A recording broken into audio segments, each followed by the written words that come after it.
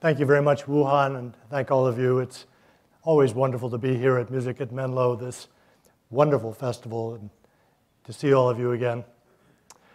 And I'd like to welcome you to this encounter, which is called Classical Twilight. And as Wu Han said, this is intended to set the stage for tomorrow evening and Sunday afternoon's concerts, which will feature two diametrically opposed masterpieces from the 1820s.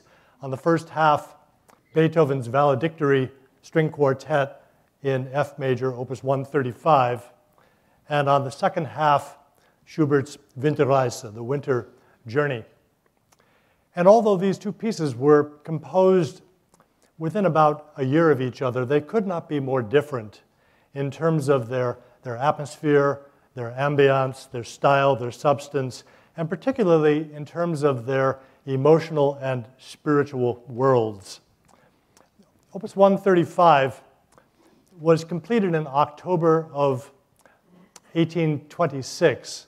Beethoven was 55 at the time, and he had about 5 months to go in his life. And it's quite different from the other late quartets that he wrote, the other four, because Opus 135 doesn't really go off into the outer realms of the known musical and spiritual universe. It stays closer to home. It's more earthy, it's more genial in its style, it's formally more traditional. And perhaps most unusually, the last movement is preceded by this epigraph that he himself wrote into the score, "The resolution reached with difficulty." And this resolution seems to have something to do with the nature of fate, the nature of destiny. And he asks this question in musical terms, must it be? And then he answers that question in the unequivocal affirmative.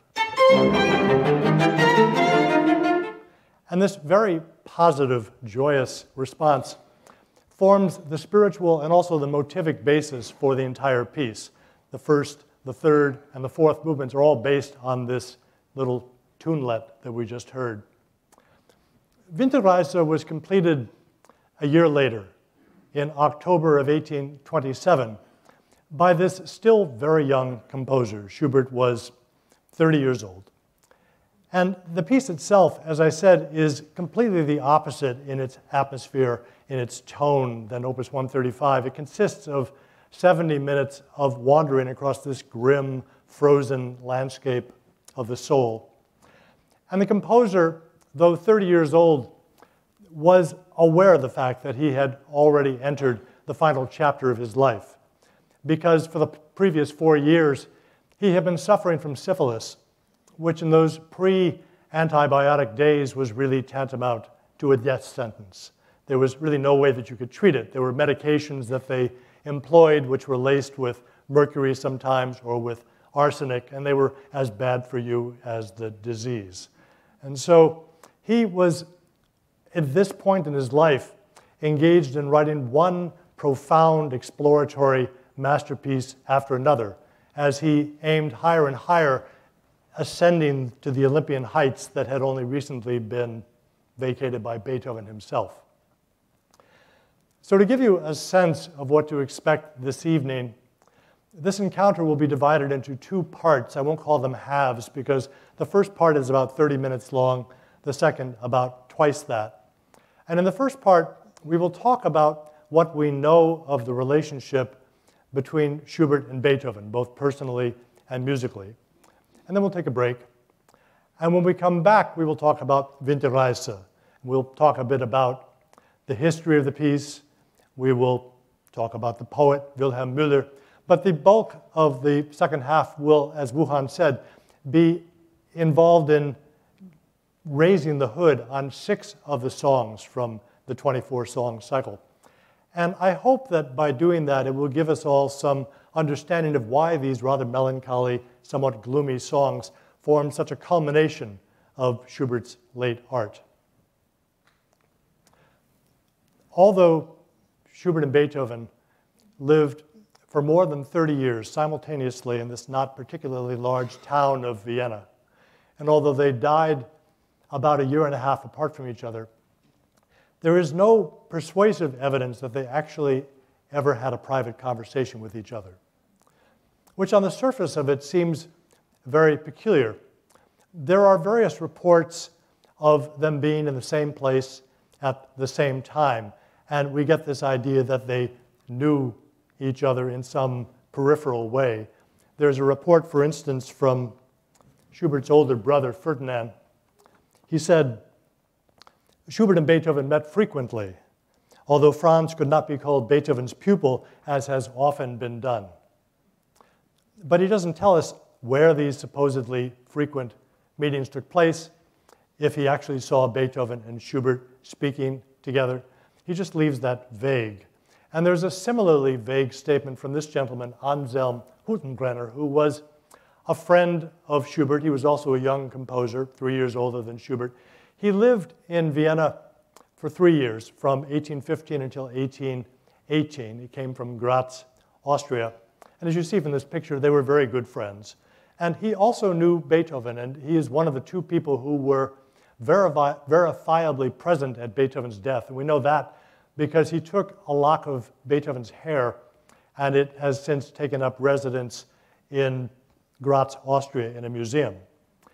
And he described Beethoven and Schubert being in the same place at the same time in these terms. He said, Beethoven used to go to the publishing house of Steiner and Company 2 or 3 times a week. There was almost always a gathering of composers there and an exchange of musical opinions. Schubert used to accompany me there. We delighted in Beethoven's pithy and sometimes sarcastic remarks, especially on the subject of Italian music. But again, we remember that Anselm Hüttengrenner only lived in Vienna really consistently from 1815 until 1818, which means that Schubert would have been in his late teens and Beethoven in his late 40s.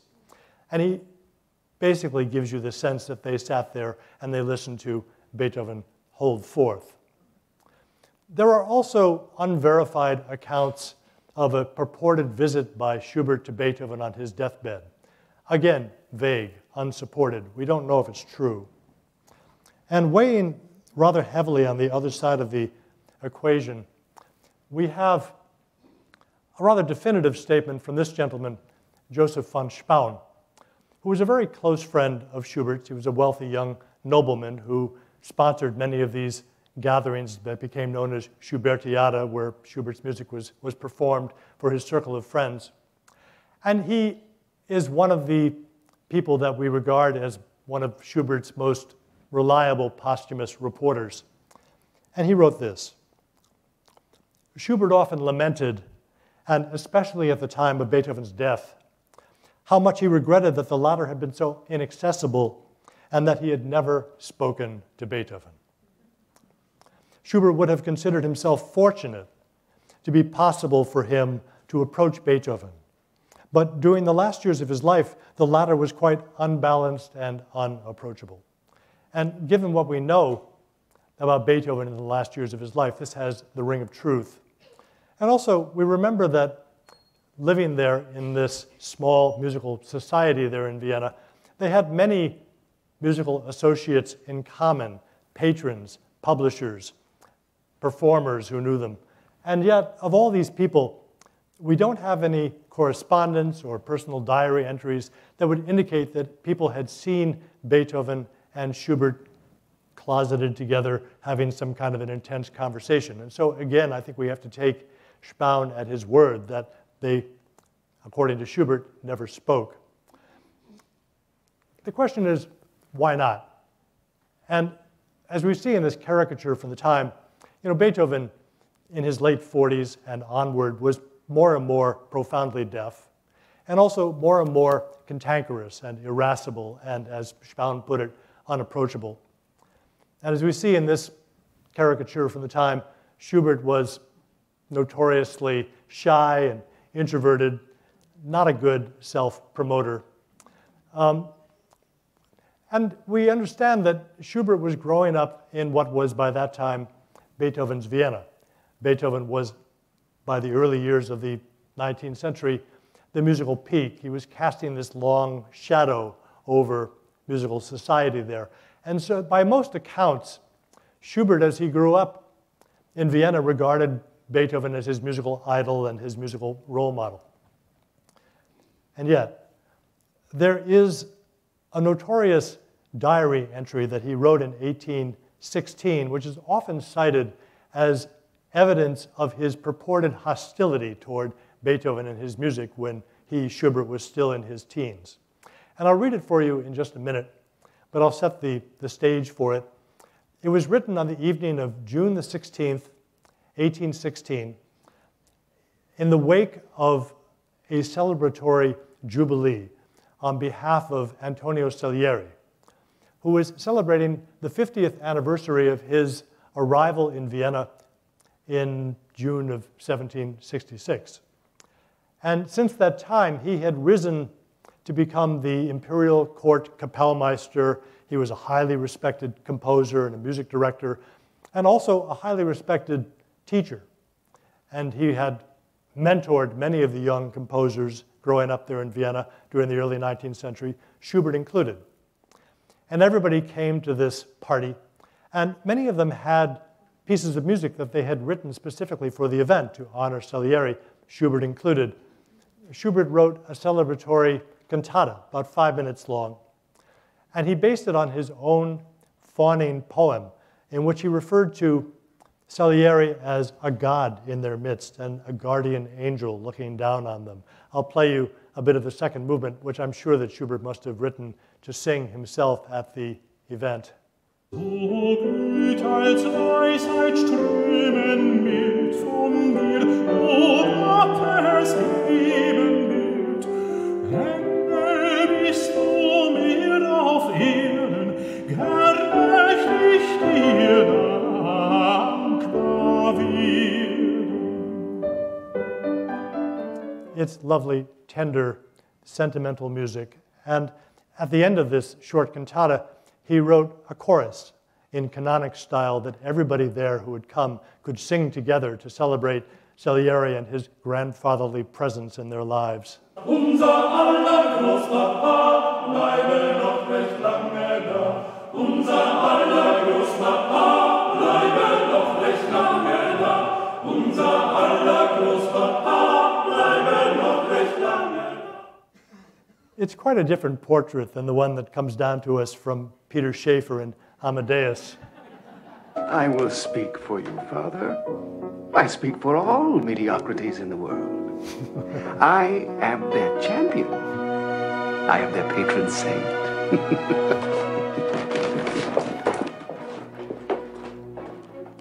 And I suspect that the truth about Salieri's personality lies somewhere between these Schubertian and Schaefferian extremes.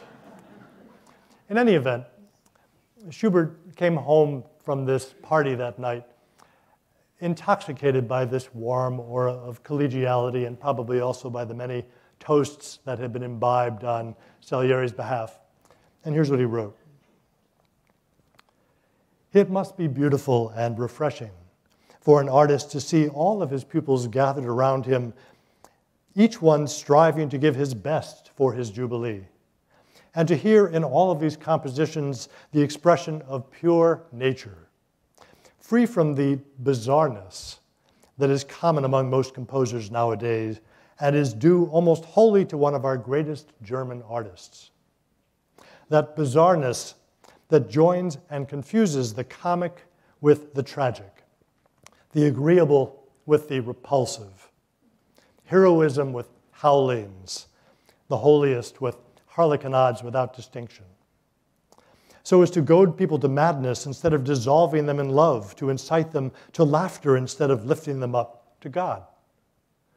And most commentators agree that this greatest of German artists he was referring to was Beethoven. And it is a rather hostile paragraph, and it really makes you wonder what was the background of this statement, what made him lash out at Beethoven in such a way. And I was curious to know, and I read an illuminating article in a musicological journal by Christopher Gibbs, a great Schubert scholar who is a laureate here of this Encounter series as well.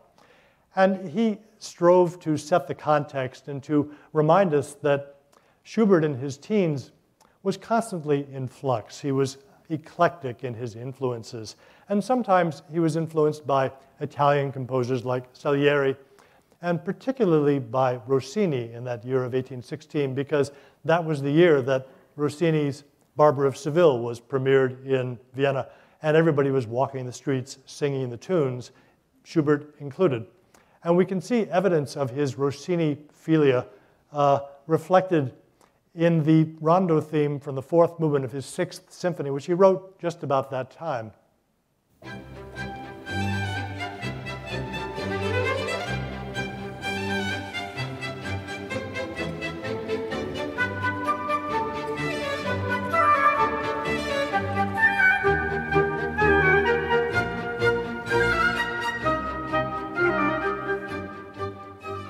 Which to me sounds like Gioacchino Schuberto. And we have to remember that at this exact time, he was also undergoing an infatuation with late classicism from the late 18th century as embodied by Mozart in his music. As a matter of fact, 3 days before he wrote that nasty blast at Beethoven in his diary, he wrote this fawning tribute to Mozart. He said, "Oh, Mozart, immortal Mozart, how endlessly many comforting perceptions of a brighter and better life have you brought to our souls." And 3 months earlier, in March of 1816, he wrote his sonatina in D major for violin and piano, which sounds like this.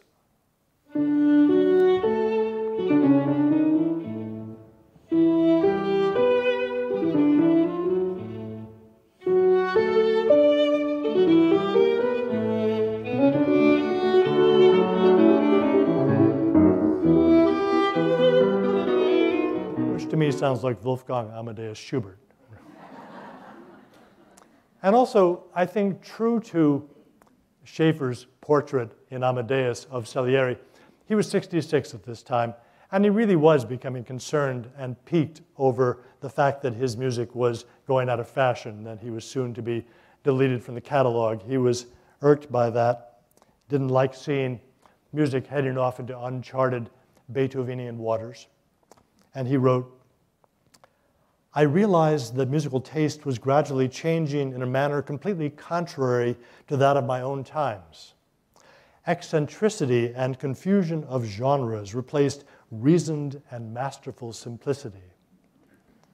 So I think it's rather easy, setting the context with all of that, to imagine young Schubert staggering home from this celebratory jubilee on Salieri's behalf and writing this blast at Beethoven, perhaps even mouthing words similar to the words that Salieri had spoken earlier that very evening, because Salieri, we have to remember, was also the teacher of Beethoven not long after he came to live in Vienna in the early 1790s, and Beethoven was conspicuously absent from this jubilee. So perhaps feeling dissed, he may have said some nasty things that Schubert decided to copy into his diary. We don't know.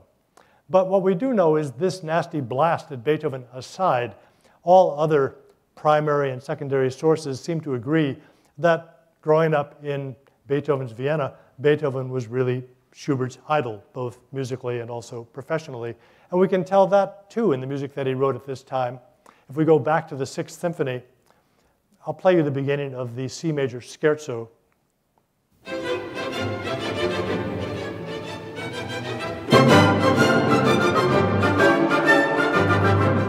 And here's the beginning of the C major scherzo from Beethoven's First Symphony.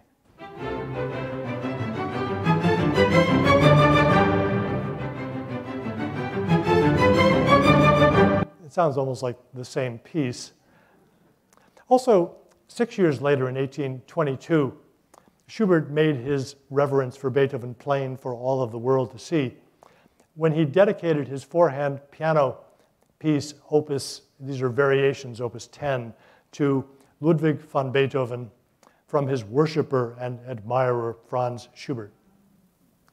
And when he was done, and when they gave him an advance copy, he decided to go across town to Beethoven's home and to present it to the master himself. And he knocked on the door, and apparently a servant answered and said Beethoven was out for the day. So he left it with the servant and he fled. And apparently, Beethoven appreciated the gesture and he liked to read it occasionally with his nephew, Karl. And this begs a final question here, which is, what did Beethoven think of Schubert's music, and to what extent was he even aware of it? And, you know, I should preface this by saying that Beethoven was not exactly charitable towards his younger contemporaries, the composers of the day. He very rarely would praise anybody without reservation who was younger than he was. And yet, although he was deaf, he was completely aware of all the trends, musically speaking, there going on in Vienna, because he read music, of course, but he also read the papers, he read the musicological journals, he saw the advertisements, and he would certainly have been aware of the fact that the year before, in 1821, Schubert had scored an enormous success with the publication of Erlkönig, which he had written at the age of 15, but was finally published, and it created a great furor there in Vienna.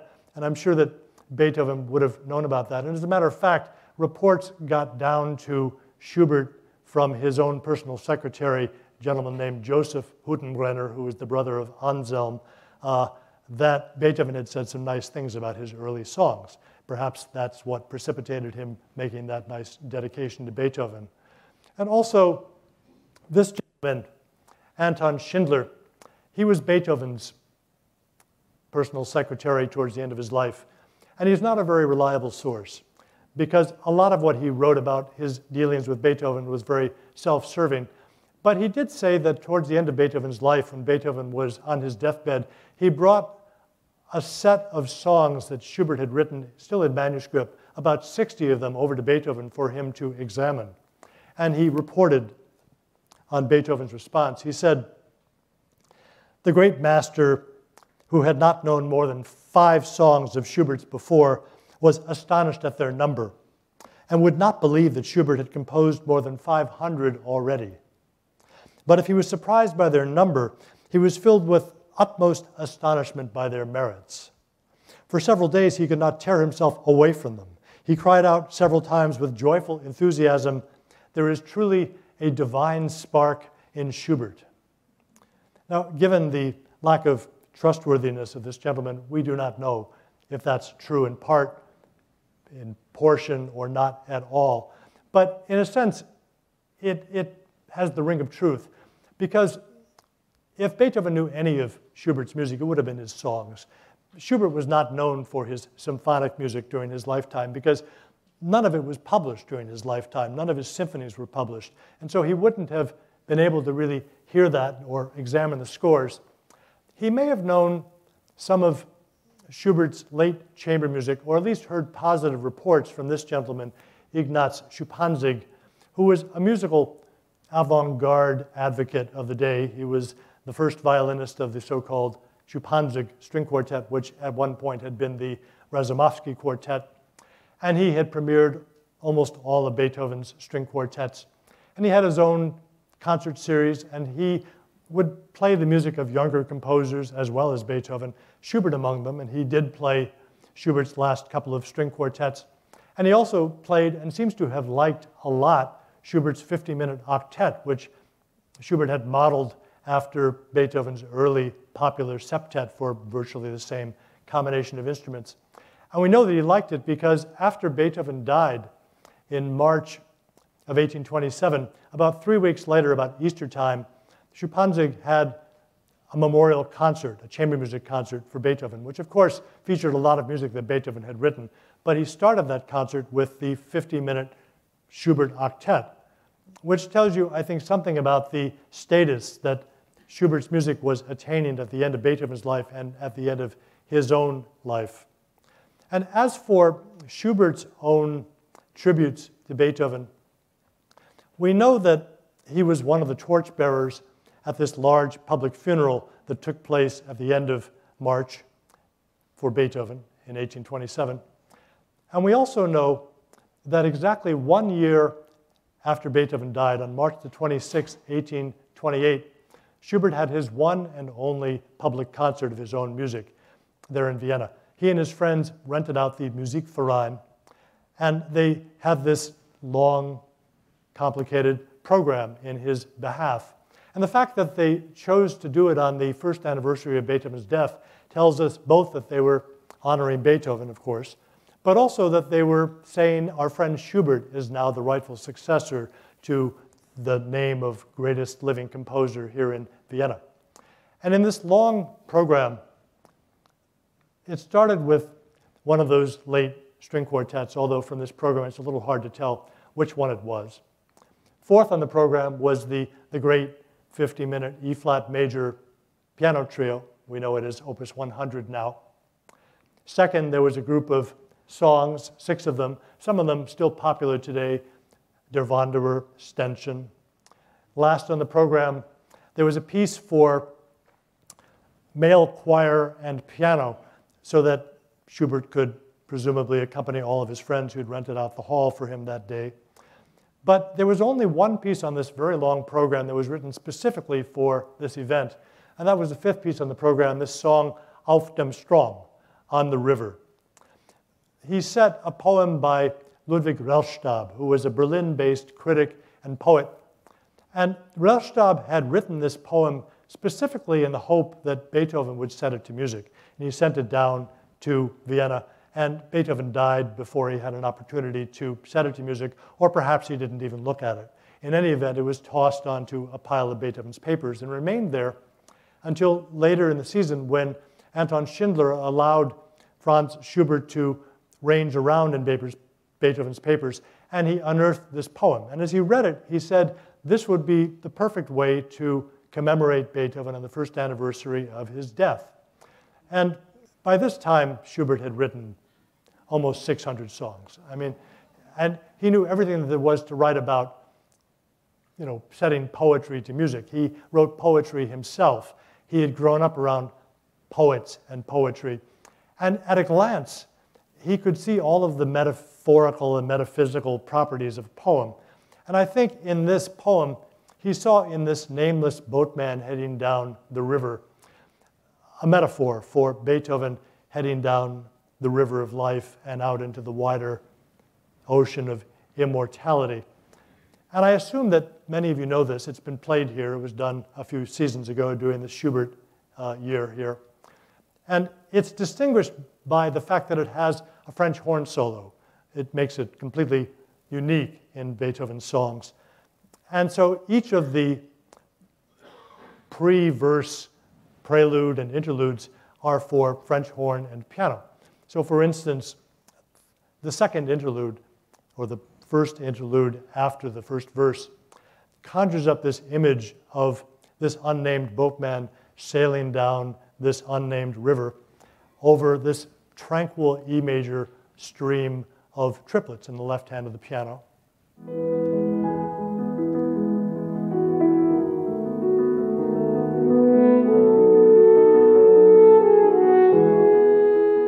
And about 3 bars later, Schubert himself sort of turns the harmonic tiller just a little bit to send us cascading out of this E major tranquility into the turbulence of C sharp minor.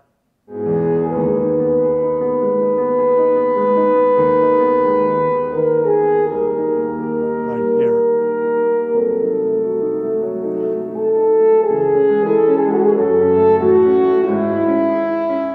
Which tells us subliminally they were heading into troubled waters. And from this point, this tranquil stream of triplets erupts into full-handed C sharp minor chords trembling away in both hands of the piano part.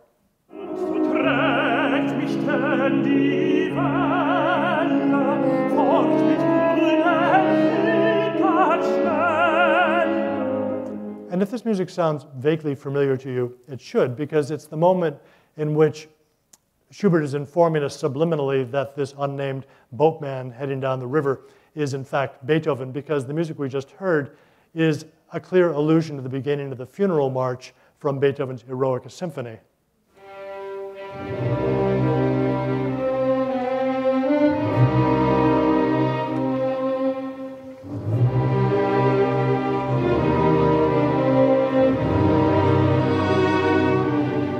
And we remember that Beethoven dedicated the Eroica Symphony to the memory of a great man. And so by making this musical allusion, Schubert is turning that dedication back onto Beethoven himself. Sadly, about 5 months after he had this very successful debut performance there in Vienna, Schubert himself lay dying in his brother's home on the outskirts of Vienna.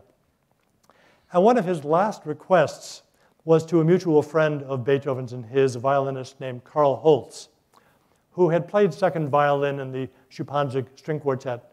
He had played all of Beethoven's late string quartets. And the penultimate string quartet in C-sharp minor had not been performed. It was not to be published for another 8 years. It was just regarded as too avant-garde. Nobody knew what to make of it. But Schubert himself had heard about the piece and was curious to hear it. And so he asked Holz if he would take a group of string players to his bedchamber there and to play it for him. And when they were finished doing it, he described Schubert's response. He said, "Schubert fell into such a state of excitement and enthusiasm that we were all frightened for him." Schubert's comment at the completion of the performance was, "After this, what is there left for us to write?" And Holz went on to say, "The quartet was the last music he heard. The King of Harmony has sent the King of Song friendly bidding to the crossing." And I take it to mean that the King of Harmony, Beethoven, had somehow managed to reach out from beyond the grave through the medium of this penultimate string quartet to guide Schubert, the King of Song, across the mortal divide. And it's an interesting comment in light of what Schubert accomplished in Auf dem Strom, which was to guide Schubert across that same mortal divide and out into eternity. And as one final example of Schubert's lifelong and unto death reverence for Beethoven, a couple of days after Schubert died, his brother Ferdinand wrote a note to their father, and he said, "On the evening before his death, though only half conscious, he said to me, 'I implore you to transfer me to my room, not to leave me here in this corner of the earth. Do I then deserve no place above the earth?' I answered him, 'Dear Franz, rest assured, believe me, your brother Ferdinand, whom you have always trusted and who loves you so much, you are in your room where you have always been and lie in your bed.' But Franz said, 'No, it is not true. Beethoven does not lie here.' Is this not an index of his heartfelt wish to rest by the side of Beethoven, whom he so deeply reverenced? And in the end, Schubert got his dying wish, and his remains now lie across from Beethoven's in the Vienna Central Cemetery. So I think it's a good time to take a break, and we can go out and breathe the summer air for a few minutes before we come back in and take our winter journey.